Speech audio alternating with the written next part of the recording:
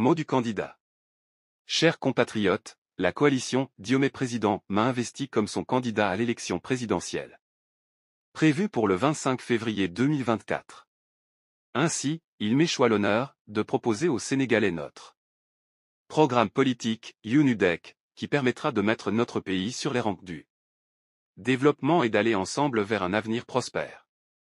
Notre programme 1er mai 2015, à travers lequel je compte mettre en œuvre ma vision, est articulé autour de 5 grandes orientations déclinées en 15 axes, et chaque axe comporte plusieurs actions à mettre en œuvre. Je suis conscient des exigences et des attentes auxquelles je devrais répondre si vous me portez à la tête du Sénégal. Je suis habité par un désir profond de mener notre peuple vers une destinée meilleure. Grâce à notre sens du patriotisme, nous aurons désormais l'obligation et la capacité d'ouvrir notre propre voie. Notre vision PR ne la nécessite de trouver de nouvelles voies de développement économique et social du Sénégal se fondant sur les valeurs que sont le patriotisme, le travail, l'éthique et la fraternité. Comme l'ont fait les peuples opérant un changement historique, une rupture entre un avant et un après, pour faire de l'excellence le credo social, nous aspirons à tirer le Sénégal vers un idéal du vivre ensemble et du bien-être. Nous rétablirons la confiance entre la jeunesse et l'État, et de manière plus significative, entre le peuple et ses gouvernants. Les échecs des politiques des gouvernements successifs, depuis l'indépendance jusqu'à nos jours, ont gravement englué notre peuple dans la misère et la pauvreté endémique.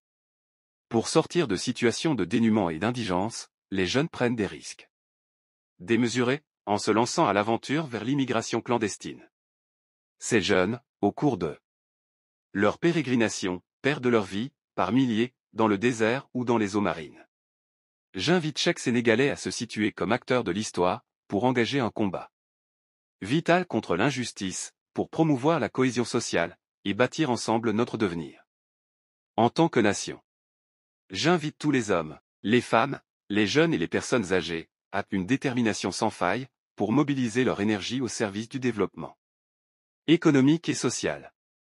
Je les invite à sauvegarder les valeurs qui nous unissent, par la reconstitution des liens sociaux, par la dignité, par la volonté de mener notre destin en main, pour conduire les Sénégalais vers un mieux-être, vers une participation plus active dans le devenir du monde.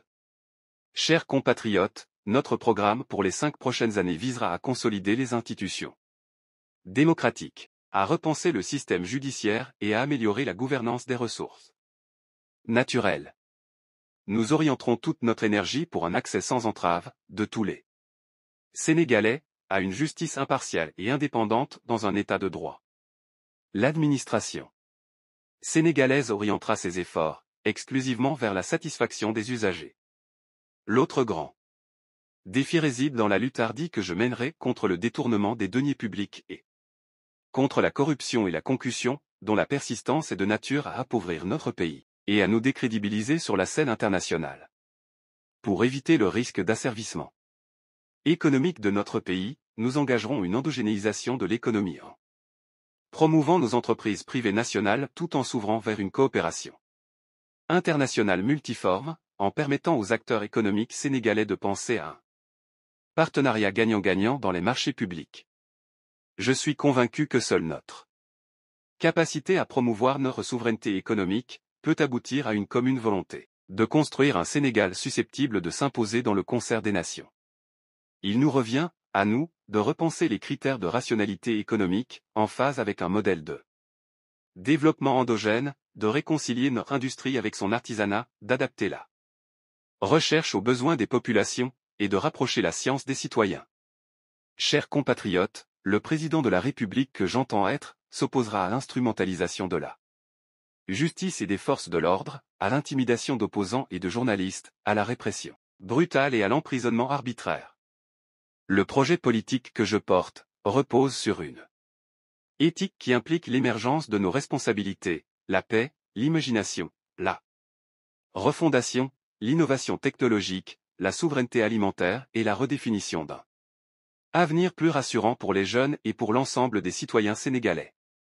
Notre projet politique reposera également sur la transformation d'une société juste, par le processus d'égalisation des conditions de vie sociale, par le développement de l'égalité politique et juridique, de l'égalité socio-économique et de l'égalité culturelle. Je serai votre serviteur et je compte m'appuyer sur toutes les compétences afin de mettre au service du peuple, le programme économique et social qui fera du Sénégal une nation prospère, solidaire et ancrée dans des valeurs fortes. Bassirou Diomaye des Faye.